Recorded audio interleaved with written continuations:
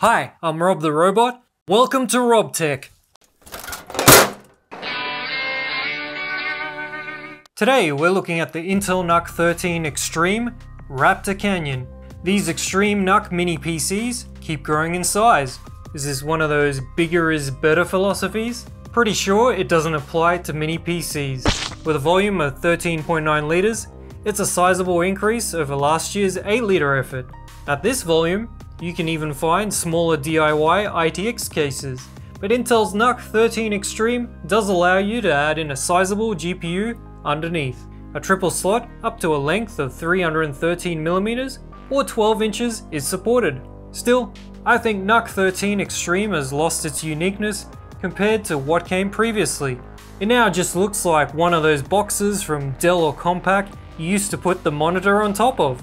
This review unit came fully pre-built, featuring the i9-13900K, an ASUS TUF RTX 3080 Ti, 32GB of DDR5 4800 SODIMM memory, and 1TB storage. But all NUC 13 Extreme retail kits will be bare bones, so you'll have to bring your own GPU, RAM, storage, and OS.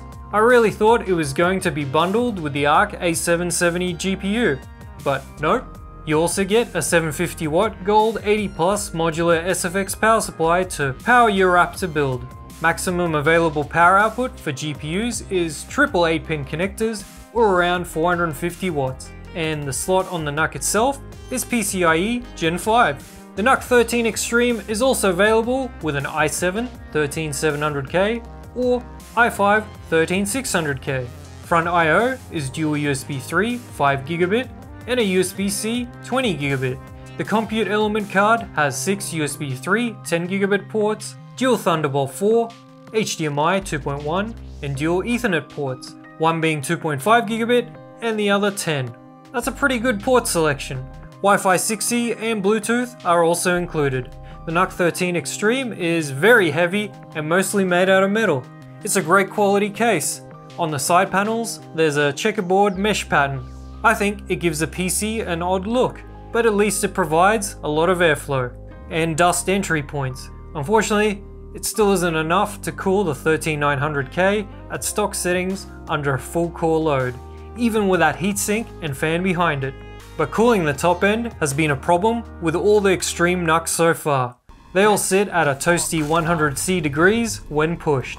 In games where the CPU isn't under 100% load, it stays in the 80s and 90s, my two favorite decades. Once the compute element section is removed, you can add up to 3 Gen 4 NVMe drives.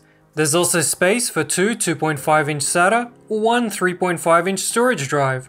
With the benchmarks, I wanted to see how performance held up against a desktop with much fancier cooling.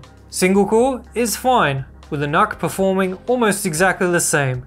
In multi-core, there's a sizable drop as it thermal throttles, a 16% drop in performance for this 10-minute test. The other system had an advantage of using DDR5 5600 for the iGPU, but it didn't make much difference. Both perform very similarly. And here's a 3D Mark score for the 3080 Ti. Again, very similar performance. Maximum power draw for this pre-built system was 629 watts. The CPU maxed out at 100C and thermal throttled, while the ASUS TUF 3080 Ti maxed out at 72C. The cooling may not be up to snuff to handle the i9-13900K on a full core load, but it sure is a quiet PC. Have a listen.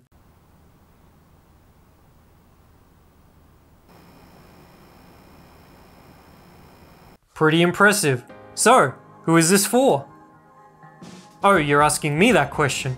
Well, it is a premium pricey product targeted at gamers, streamers, and content creators. If the NUC 13 Extreme was fully pre-built, I could see its niche right about there. But it's bare bones and requires you to build it and install the OS yourself. If you've got the knowledge for that, wouldn't you just pick all the parts from scratch and then build an ITX rig? I don't know, maybe I'm missing something here and I'm totally out of touch with where the market is heading.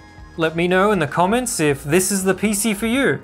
With the NUC 13 Extreme, you can build a powerful PC with a nice quality case. It's very quiet too, but it's pretty large, pricey, and struggles to tame the i9-13900K under heavy workloads. I also think it's lost its unique selling point of being different by going, well, this large. In any case, it's still better than the NUC 12 Enthusiast, which has bigger problems than this. But hopefully, NUC 14 Extreme won't grow any larger. Hi, I'm Rob the Robot. Welcome to RobTech. Hi, I'm Rob the Robot, and welcome to RobTech.